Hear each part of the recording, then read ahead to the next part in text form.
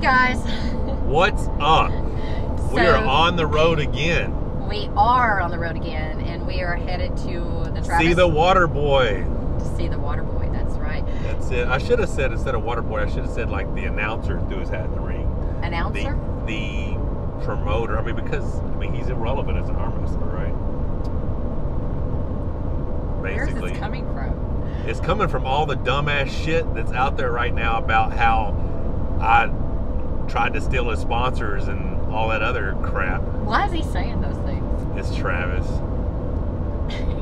Travis being Travis. You guys, and some of you are so gullible. Like, extremely gullible. All I know is that one dude who did the review on it was like, well, I'd say it's 100% true what Travis is saying. Has anything Travis Bagent ever said been 100% true? Because there was nothing factual at all. Nothing. In that. No. Not a thing. Not one thing. Wow. Okay, so guys, let's just say it will all be revealed later. If we make it there in time. If we make it there in time. We're running just a bit behind, and usually this is the kind of thing that we would do on a live to fill you guys in, but T-Mobile sucks. T-Mobile sucks. We need a different carrier sponsor. T-Mobile getting the most 5G across the nation. I'm telling you, we just drove. Yes. We just drove across the nation, and every phone call I had got dropped. Thanks. Yeah, it was bad. It was bad. Right. Trying to do business and all that stuff. And so, bam. Verizon, AT&T, call us. Yeah, hook us up. Hook us up. So guys, it's going to be a little bit unusual. Like I said, usually this is the kind of thing that would be on a live, but instead we're just going to have a little chat with you and upload it unedited. We're going to try the Devon Larratt strategy. We're going to do the Devon Larratt strategy. Just film with a camera. I'm just not walking out in the woods saying I'm not training. Other than that, it's still the Devon Larratt strategy, I think. Yeah, but Michael's been wanting to talk to you about some stuff. Well, I am bummed out about having to pull Devon Larratt versus Levon instead of Levon. And honestly, I'm bummed about it. Couple reasons why. One, obviously, I wanted to pull Levon to find out who the overall #1 in the world was. I genuinely want to know. I think it's me.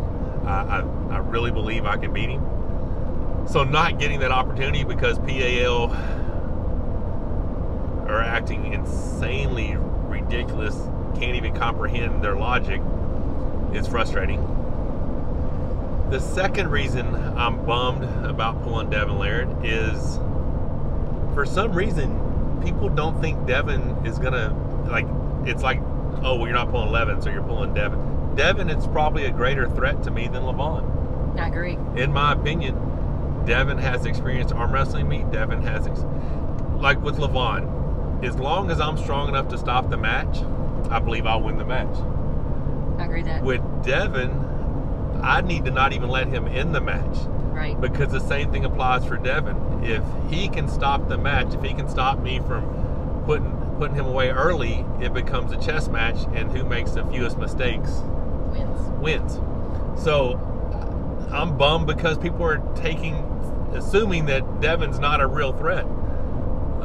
Yeah, I'm the strongest I've ever been, and I will be stronger, but Devon is as great a threat to me as any arm wrestler out there because of his skill set. I mean, he has as much heart and desire to win as I do.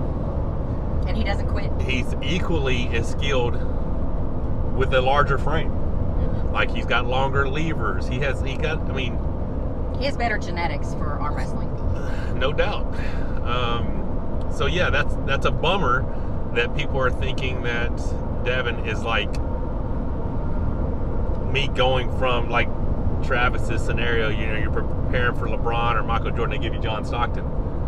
I mean, apparently you said Devon's the Michael Jordan of arm wrestling. She did not mean that. I don't know what she was thinking.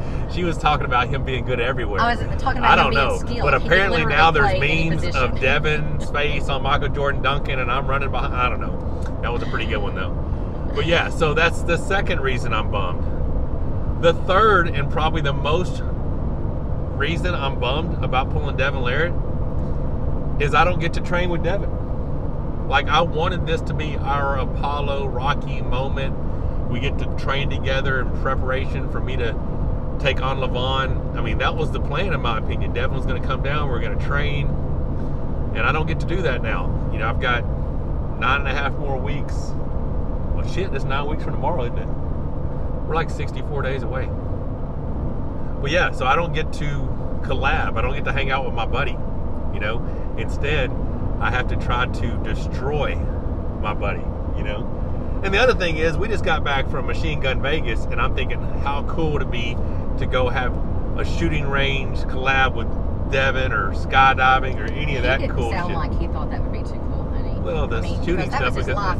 But I mean, the skydiving thing sounds cool. Oh no, that sounds extremely cool. But you have to think about it. The machine gun thing probably doesn't bring back the best memories for him. The best experiences. I think we're just assuming things at this point. I don't know. I mean, it's part of his life. So I would rather take lessons from Devon on shooting than I would somebody else. I don't know, man. It's just, I am as motivated as I've ever been. I'm as focused as I've ever been. Because you know that you have to go in and make a statement. Well, yeah. I mean, I go from being in a match where I had nothing to lose. If Levon beats me, half the world thinks he's going to. So it doesn't change. I'm still #1 in North America. I'm still this. I'm still that. It's no big deal. You just, you know, if I was to lose, I would not be in the argument for the overall #1 in the world. But if I lose to Devon, in my mind, it feels like everything that I'm working towards goes out the window. And I don't know if that's necessarily the case, because on any given day, anything can happen. But, you know, I'm under the gun right now. Like, I feel like all the pressure's on me to perform. Especially because a lot of people are thinking that Devon isn't up for the task. Which we already told you. I mean, I called Devon 6 weeks ago. Yeah, just let me rewind on that. You're sitting here giving reasons for why you're bummed that it's Devon when you were the one that requested Devon. No, of course I did. I mean, because I knew the opportunity that we have in front of us is to get the most. So you're bummed about something, though, that you set in motion. Well, I'm bummed about something I set in motion because I was left with no other option. Once Levon was unable to compete due to PAL fear, the only match that made sense is Devon Larratt, because it's the most sought after, the most viewed, the most eyes. We have an opportunity with Larry in this promotion to do something really big for arm wrestling. So it either had to be Levon, East versus West, champion versus champion, or the trilogy match of me and Devon. So I was kind of backed into a corner on either let the match not happen, just lose this opportunity, or, you know, expedite the match with Devon, which I thought was going to happen later on, you know. I don't know. I'm just kind of bummed. But like I said, I'm still as motivated and will be the strongest I've ever been for this match. And I do have some cool collabs. I mean, like I said, we got Todd Hutchins coming down next week. It'll be fun. I've never got to pull Todd right-handed, so that'll be interesting just to get to kind of game plan with him, feel that side pressure he's got. I don't know. Funny thing is, the 255 for 10 that I did yesterday, and people were like, "Oh, this leverage, that leverage, blah blah blah." I'm like, just move that way. I just want to find somebody. Not too smart. I just want to find somebody that can move that way. I'm just shocked. Because I will pin 300 pounds before this match. I'm just shocked at the number of people who openly display their ignorance on social media. It is, wow. There's so much of it. But I do appreciate all the supportive followers and subscribers and supporters that we have, because, you know, it really means a lot to go on our channel and see all the positive comments when there used to be so many negative comments. That really is a blessing. It makes me feel, it makes me feel some pride that, you know, there's a lot of people out there that see the hard work and all your hard work for all the editing, except for obviously on this video. There will be no hard work on Rebecca's part. But yeah, I don't know. So is it fair to say that you fear Devon at least more than you would Levon? Well, there's greater fear of pulling Devon than there would be Levon, because I have everything to lose. And I was in a no-lose situation with Levon. You know, if I lost, oh well. I mean, what does Devon have to lose? Nothing really. Yeah, it's kind of like he's in the position that I was in getting ready for Levon. And it's not to say that, you know, I'm better than Devon or any of that. It's just to say the position that we're in. I am the champ. You know, I'm the one, according to Devon, that's being hunted. But there is a difference. You know, there is a difference. I like being the underdog. You are. Have you not noticed? A lot of people are still thinking Devon's going to pull this one out. Yeah, no, they're not. I saw one of the things were like 70% Devon, honey. Yeah, that was like 7 fake accounts and 3 real accounts. Okay, let's admit right now, Devon has got the best troll army. Yeah, there's some pretty good names out there. What's your favorite? I don't know. What's the Michael Todd's calcified elbow? Yeah, shit, I love that. Funny. Okay, that is funny, but my favorite is probably Travis Waterboy Bagent. Oh, well, that's hilarious. Accurate as hell, too. So funny. Oh, and Michael Todd from the future. I like that one, because every time he comments, dude, you're awesome. Every time he comments, he's like, I remember this day. Freaking love it. That's actually pretty funny. I freaking love it. That's pretty funny. So, with these 9 weeks left, I don't really have any big collaborations with any other YouTubers or anything.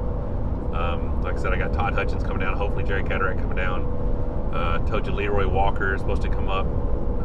I'm very nervous about the Jerry Cataract one. Why, are you afraid I'll injure my hand or something? Yes. Or injure my arm before the match? Yeah.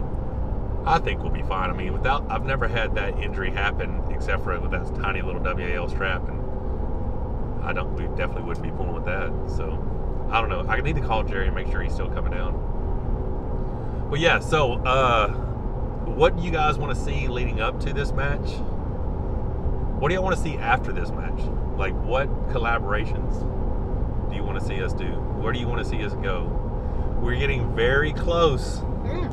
Juju said that he wanted to have you back out. I was not going to say that, but yes, Juju did offer, once the gym's complete, to have me come back out and do some training with him, which would be cool. We're getting really close to a wrapped RV. Oh, yeah. That's going to be a lot of fun. That will be awesome. Now, we are going, I believe it's going to be July 3rd. We're doing that seminar up in Albany. Because our anniversary is the 4th of July, so we're going to take a road trip up north. Hopefully, it will be in the wrapped RV. You know, if not, it could be in 2021 Dodge Laramie, thanks to CamelCars.com. But we could always just take the vet. Road trip in the vet. Road trip in the vet up to...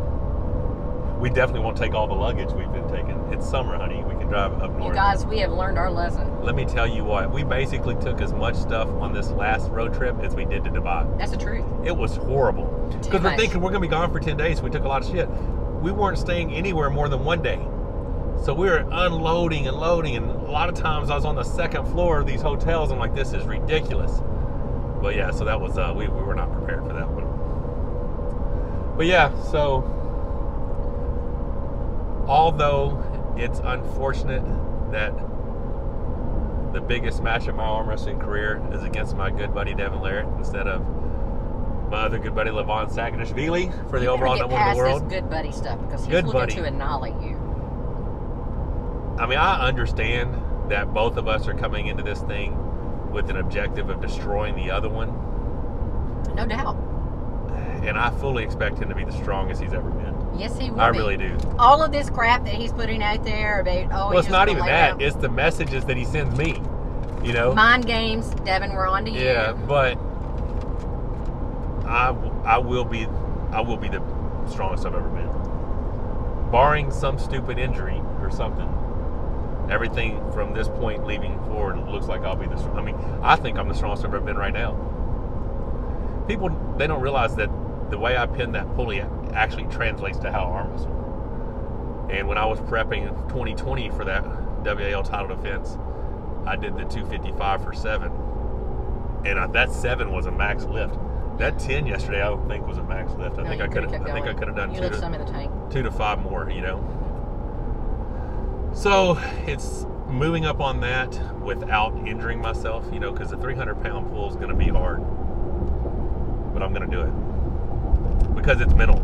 You know, I don't get to go for the big deadlift, the big squat, the big bench, whatever things that I wanted to feel powerful in. Because, you know, shit, after watching Ryan's pec tear training with Larry, woo, we got out of there just in time, didn't we? Oh my God. That, have you guys not seen that? If you have, I don't even recommend watching it. It's horrible. His pec rolls all the way across his, like, to the center of his chest. That young man. Close to like stopping this guy from working out. I'm sitting there going, I may never lift weights again. That was horrible. But yeah, so I won't be going after those type of PRs, but I will be doing a single pulley PR, no doubt. What's so funny? People are like, "Oh, your pulley's too high. It's not accurate weight." I'm like, it's pulling it directly off the ground. It's. I don't know what hell else was I supposed to make the weight up.